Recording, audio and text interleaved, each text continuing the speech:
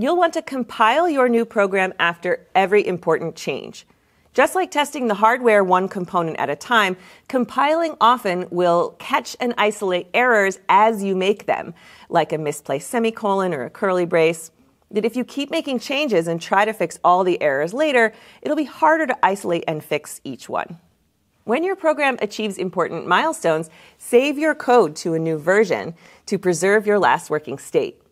It's kind of like preserving your last save state at an important checkpoint in your video game. Check out the playlist with the rest of the series and subscribe to be sure you don't miss the next one.